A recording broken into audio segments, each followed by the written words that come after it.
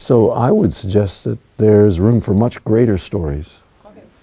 And that really the opportunities that lie ahead far exceed whatever has been done, that we've only scratched the surface of what is possible. And I would say that for many reasons, but I'll just give you a couple of serious suggestions about why it may be true.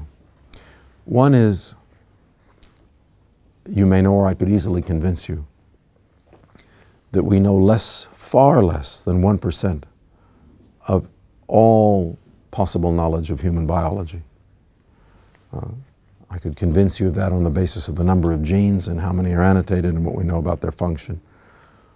Or I could convince you that on the basis of our very limited understanding of cell biology and all the mysteries that it entails. So if we know far less than 1%, the chances are the greatest discoveries lie ahead.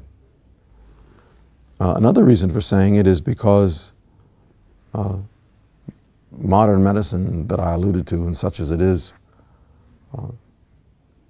we all know is hopelessly ineffective. I mean, almost every problem that arises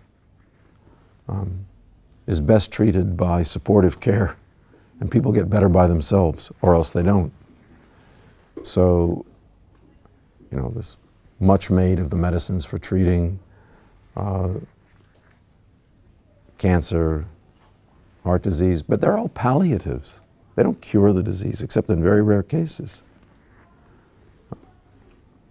Therefore, there's little doubt that the most important work, and therefore the most significant discoveries, lie ahead.